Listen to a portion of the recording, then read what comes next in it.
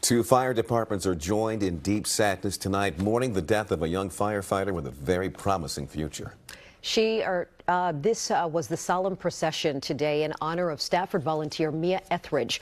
She died over the weekend, nearly 2 months after suffering critical injuries in a fire truck crash. Today, Northern Virginia Bureau Chief Julie Carey visited the Stafford Firehouse to find out how they are remembering Mia. Mia Etheridge was just 18 years old when she entered the Stafford Fire Academy. The captain who trained her, remembering she quickly became a star, in part because of her vibrant personality and dedication.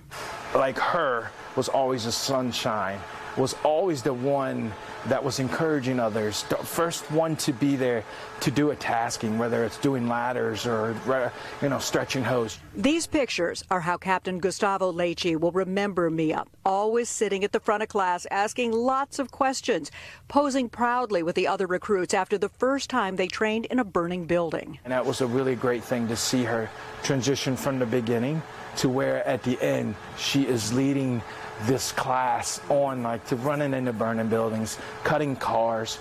After serving as a volunteer EMT and later firefighter at 3 Stafford stations, Mia joined Louisa County's fire department as a career firefighter.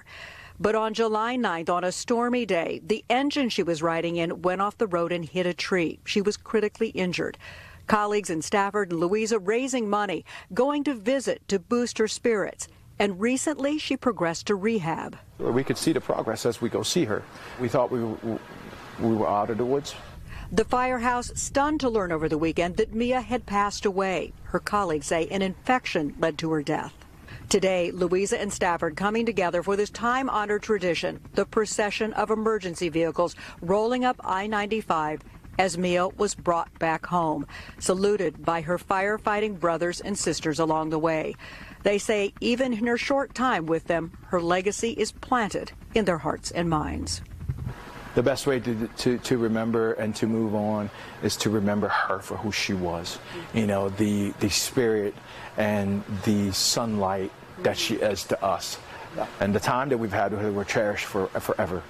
And in an online post, the Louisa Fire Department writes, on her way home, Mia is still taking care of others, going on to say that her family made the decision to donate her organs.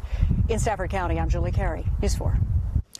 Funeral arrangements for Mia Etheridge are still being finalized. She was just 20 years old.